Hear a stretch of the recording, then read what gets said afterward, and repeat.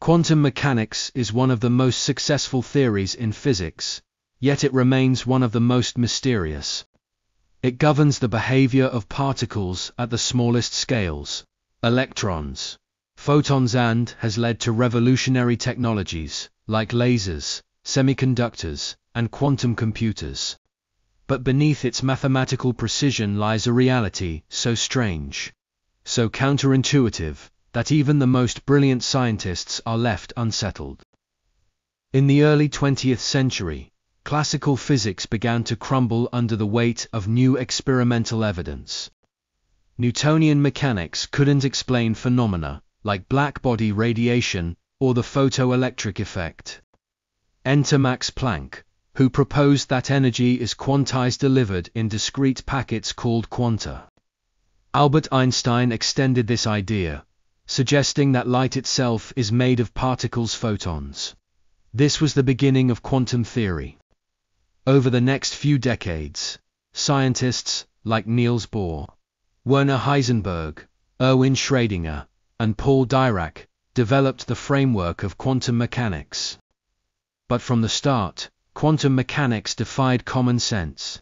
One of the first unsettling discoveries was that particles like electrons and photons behave both like particles and waves. In the famous double-slit experiment, a single electron fired at a barrier with two slits creates an interference pattern setting. It went through both slits at once. But when observed, the electron behaves like a particle, going through only one slit. The act of measurement collapses, the wave function forcing the particle to choose a definite state. This duality is not just weird, it's deeply disturbing. How can something be in multiple states at once, and only decide when we look at it? Einstein called it spooky action at a distance. When two particles become entangled, their states are linked, no matter how far apart they are. Measuring one instantly affects the other. This seems to violate the speed of light limit. How can information travel faster than light? Is there a hidden layer of reality we don't understand? At the heart of quantum mechanics lies the measurement problem. The wave function describes all possible states of a system. But when we measure, we get a single outcome. Why? The Copenhagen interpretation says the wave function collapses upon observation.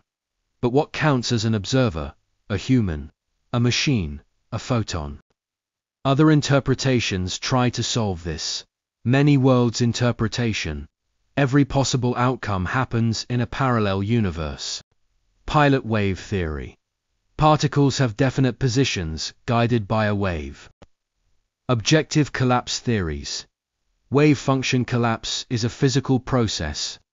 None of these are universally accepted. The measurement problem remains one of the most profound mysteries in science. But experiments have confirmed quantum predictions, again and again. Bell's theorem and subsequent experiments have ruled out local hidden variables.